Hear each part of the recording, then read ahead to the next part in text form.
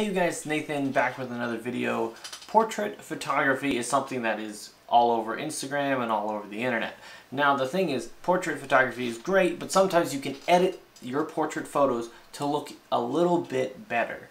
And I'm going to be showing you guys some tips and tricks today. I'll be using a free photo editing software called Photoscape X, but remember, you don't have to use Photoscape X. There's a lot of principles here that are general or known as universal principles that can be helpful to you as well. Nonetheless, let's jump into Photoscape X and look at 8 different photos that I think can be improved, and we're going to see what we can do here. So let's begin. Alright, so here are the 8 different photos. I have a couple of my wife, I have one of myself, I've got a few that I found online, and we're going to begin by making some kind of nitpicky edits, but I think that could improve. So let's look at this. This is a great photo that was taken. It's sharp, it's clear, it's great, but if we hop over here to the editor and we zoom in, there's some things that actually take away from the main subject of the photo, because what you want to see is you want to see the person, you want to see their face, and everything should be pointing to their face here. And if there's anything that is kind of distracting, it probably needs to be removed or muted to the point where it's not going to distract what you're looking at. So here's what I thought that could be improved with this image. Her jacket actually could be improved. The reason why is because there's a few strands of fabric that are sticking out, which I thought was kind of strange, but I'm sure this can happen if it gets snagged or whatever. But you can edit this. You don't have to go back and retake the photos. You can go over here to tools. Of course, there's a lot of different tools in here. You guys can definitely check out my 1-hour beginner to expert training for Photoscape X. But nonetheless, the spot healing brush, which is one of my favorite tools, and is available on a lot of different software actually. You actually are able to go into here and select an item, and it will do its best to remove what you have selected and to kind of fill it in with the information that's around the image, around the selected area. So I go in here, I select that, and I might have to click around a few times, but we look at what it was originally to what it is now, and it looks so much better, and it means that there's less little things that are going to be distracting. Right over here, same thing. A random piece of fabric that's out of place. We click it one time and it's done. Had a little speck there, click that one time and it's done. You can do this in a lot of different ways. There are some other nitpicky things that you could look at when you're taking a photo, like over here you see the inside of her jacket. You know, there are some ways you could edit this, but it would be very challenging. I would leave it, or if you could go back, maybe there's a way to have that part of her jacket held in more so it's not going to be showing the inside of her jacket, because it just kind of takes away from things. But that could be kind of a nitpick type thing. One other thing that I could, if we're looking at all the different edits that I would do to this, there's a few other things. There's this vertical line, which, you know, you could take it out. It just depends on what you wanted the background of your image to be. I have a photo, it's actually not on our list of 8, but I think I'll just show it to you guys. Let me just pull it up real quick. But it's a photo that I absolutely love because the background of it is just really cool. It has just a huge amount of just neat qualities with it. Where in the world is it? I have lost my photo. So silly. I lose my photos. It says it's in here though. Here it is. Okay, I found it for you guys. Sorry about that. Alright, this is a photo. This photo, it just has so much cool background stuff in the background, and that's why the photo just looks so great. And I absolutely love it. It's really cool. Alright, nonetheless, in this photo, you could remove this line. How would you go about doing that? Well, it's actually using the same exact tool, the spot heal tool. You're going to go and you're going to select the entire line. You're going to get into her hair, so you're going to hope that the hair looks okay when you're done with it. Actually, it turned out alright. You might click in here to make it look a little bit more, less kind of strange or something.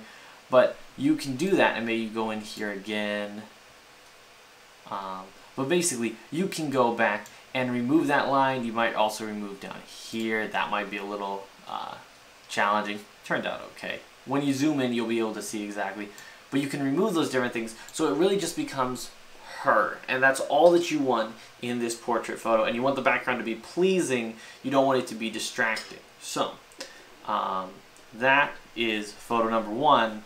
And I really enjoy making those different edits because it helps to bring out the subject in this portrait photo. Next, we have this photo. You got this guy, he's a real stud, he's gonna be that cool guy, he's got the hair going, everything like that. And what could you do to change this? Well, there's a few things that I think kind of take away from the photo. One, you have some really nice colors happening here.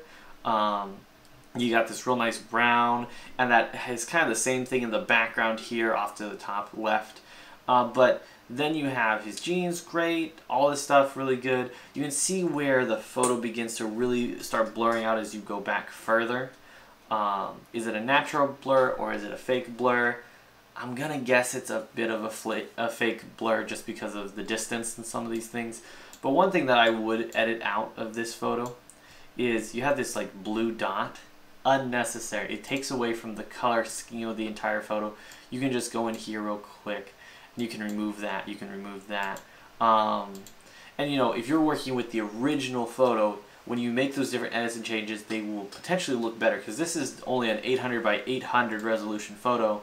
But you know, you can remove those different things in the back to keep that color where it needs to be. Also, you could remove this little drain spout thing. You know, it's unnecessary. You can remove those different things to help improve the photo so there's less things that are distracting and more of just boom, here I am, and you know, all that. I also think it needs like a Lamborghini or something in the background, so you know, that's just me. This next photo is actually a photo of my wife and I. This is back when we were just dating and I was just madly in love with her, and we had a photo shoot where my brother and my sister they actually went around taking photos and stuff. I think this is taken with a Canon 6. Ooh, is it a D6 or is it a 70D? I forget. Doesn't really matter. The photo turned out really well. Here's what I would do with it. When you're working with just the original photo, you can pretty easily just go in here and crop exactly what you want. I would suggest clicking something in here, whether it's 4:5 or 5:8 or you know, something like that, so you get a ratio that's kind of normal. I actually could do this a little bigger, or maybe not as big. Okay, but let's say we click over here and I didn't center it. Oh man, Nathan, what are you doing? Alright, so we go over here, we get it centered, it looks great. Now, it would be really cool. I think of too many things when I'm editing these portrait photos. But let me go and edit a couple things in here. So one, you could edit out these lamps in the back. You could edit this light thing out here. We could click over here and remove this just with a spot healing tool. But of course, I've been showing a lot of that tool. There's some other things you could do to kind of make things look pretty nice. If you have something that you need a blur, there is a blur tool in here where you're able to just blur a specific thing. So if you want to blur something a bit more, whether it's text or something, you can go and blur it. You can change the hardness or the strength of it to make it look a bit more normal. Subtract things from the mask. There's a lot of stuff in there. But for whatever reason, the thing that's drawing me to how to edit this photo is kind of just a random thought that I had. So, you couldn't put these subtle accent pieces in a photo, like what I was saying with the last photo over here. You could put a Lamborghini in the back, or like you could do different things to really showcase more of what it is, but kind of in a subtle way. What you could do with this photo, which would be super funny, is if I were to go in here, and I'd go up to this light sign, I'd go to draw, I would select over here with the color picker, go and select the background of this light change. And what I would do is I would go and I would remove this, and this is just super fun. I love it because it works a bit like a paintbrush. You know, it's not as hard of a line. You know, you can do different things in here. But what you could do, okay, thank you. All right, what you could do with this is if you found a really fun little heart type of a thing, or some kind of emoji or something there, you could put it in there and like blur it or like do some different things to it and have like this really cute where the crosswalk sign has like a heart or like an in love or like something like that. You know, the simplest way, I suppose, would be to go over to here. Let's see, I'm going to add text. That's right, it is in the insert text. And what you could do is you could do I'd have to find a emoji or something. I think there is. Oh, there's some different images. Not images necessarily, it would be stickers. You guys, sorry for the random thing that I've gone off on a tangent about. But no, you could like put something in here. And of course, I'm sure there's much better ways to do it. No, but you know, it's those little things, those little accents that you can put into an image. And sometimes you edit them in later, sometimes you put them in at the intentionally, and you just make it a subtle kind of edited effect. Another thing you could do is go and change the darkness or just the kind of mood of the photo. Of course, this is going to be using things such as filters. So let's get that crop back to where I wanted it to go. Going over here to filters, of course you can go into here to just color correction in the beginning and do some different brightening, darkening, deepening, you know, different things like that. But you can go over to here to film and you can go and select some different edits in here to try to get the correct mood of the photo. And some of these work really great, some of them are going to be completely crazy, but you can also change the amount from 100 to 150 down to 50 and really make these edits just look perfect. You got like overlays and you've got different stuff in here, and some of them actually would look really great. There's also some different light flare effects that you can put in here, and you can edit them and make some different changes with them. But it's those different things that you're able to do to help add a mood or kind of a feeling or some emotion to the photo that you're editing. So there's some other thoughts there with that photo.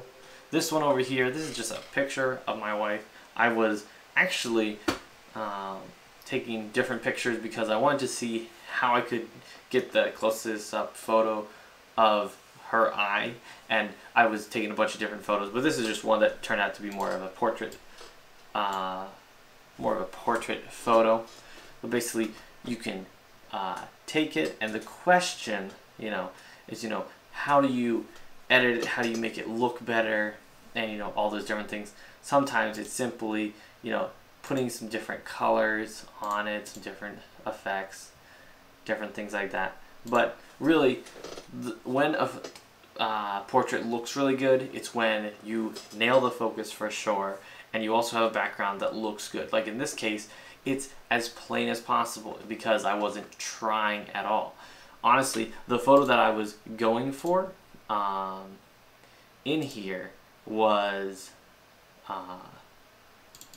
like this photo. And if you zoom in on this photo, because I was getting as close up to her eye, you zoom in and you got some really neat detail, some really cool stuff in here. But that was not what that's not what we're talking about today, but that's what I was working on with that specific photo shoot, if you want to call it that.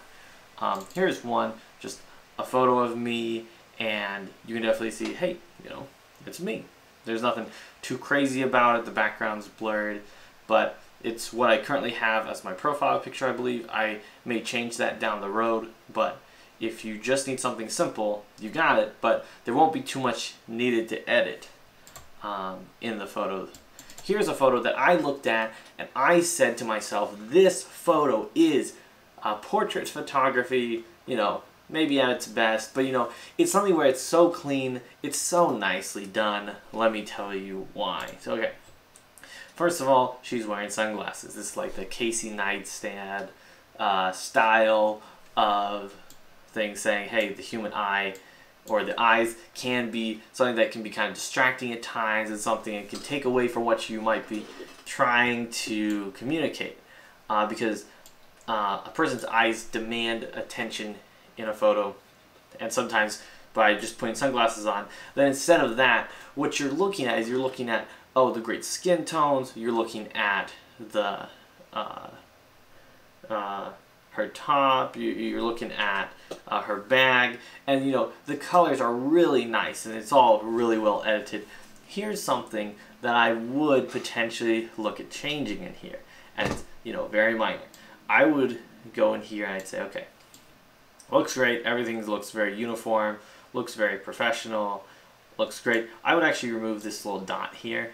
You know, this little dot doesn't look like an actual streak on the ground. In my personal opinion, it doesn't look as normal as you might think. So, you know, it might actually take a little bit away from the photo. So, a little bit of removing here, removing there, maybe going down here. You can see this is like a mispainted line. Maybe there's a way that I can remove that so it just looks like one line and it looks more uniform. But no, that's just a little critique edit thing in here, but overall, absolutely love the photo. It looks great. Very phenomenally done. Alright, another photo in here. Editing different things on a person's face. You know, like right now, I think I have a zit or something that I popped on my face, and I'm like, oh boy, what am I doing? But you know, there's different times where you can remove different things if you want to. Like in this photo, let's say we want to remove this guy's mole that's right there. You know, you can go in here, once again, spot healing, go into here, remove that, and, you know, you can make it not noticeable anymore. You can also go down here to the bottom as well and remove the logo that's on his shirt and make it even more simplistic, more minimalistic. But then, of course, it doesn't look like it. It looks like just like a plain Jane t-shirt, where that one's like, oh man, made a little bit more sophisticated with the glasses and everything, you know. But it's those types of edits that continue to make these different photos great. The thing is, portrait photography isn't too complicated as far as, oh, you just get a subject, you get them in focus, and then you blur the background a bit, and it's a cool looking background, and you're all set. And then it all comes down to that person's posing and things like that, and then it's going in and editing every little itsy bitsy detail and getting the colors exactly right. Here's one other photo. So a lot of people are taking portrait photos with their phones, and the problem is sometimes it misses that blur because it's happening over software and it's not being done over hardware. Well, what you can do here, you can see that this spot, it did not blur correctly. And you can go over here to the blur once again. You can click into here, and what I would do if I were you, I would mess around with the hardness, the strength, all this different stuff, because what you're going to get is it's going to look like a blur, but not really like how the blur on your camera may have looked. And you can go and increase the strength and stuff to the place where you like where it looks, and you can get it to, you know, a really good spot. Sometimes I use portrait mode on my camera, I mean on my phone, but there's a lot of times nowadays where I just leave it off because I know that it will look really solid, and then I can make that edit later if I really, really want to. But what's nice is a lot of times when you take a portrait photo, it also takes the original, so you can kind of mess with it. In this case, it was just a little fix that needed to happen. So that's what my thoughts on portrait photography are. Definitely, as I continue to do more of it, I will learn, and that kind of knowledge will continue to morph into something that may be a bit more refined. But I want to share that with you guys. Just know that when you're looking at a portrait photo and you're trying to think of how to edit and fix something like that, here's what you have to remember. You're going to think of things and you're going to say, oh, I would love to do this, I would love to do that, but there's many times where you don't have the knowledge of the tools that are out there in the world or in your software that you're using to that those things are possible. So you think of an idea and then you throw it away because you don't think that it's possible, or you think it might be too hard. That's why I would encourage you to learn your software really well, look up tutorials online, whether it's for Photoscape X or others, and watch those to learn the tool so that you can have that fuller ability to being able to edit a photo exactly to the place that you'd want. So you guys, let me know if you enjoyed this video, like it for sure, if you got any value out of it, and I will see you all in the next one. Bye.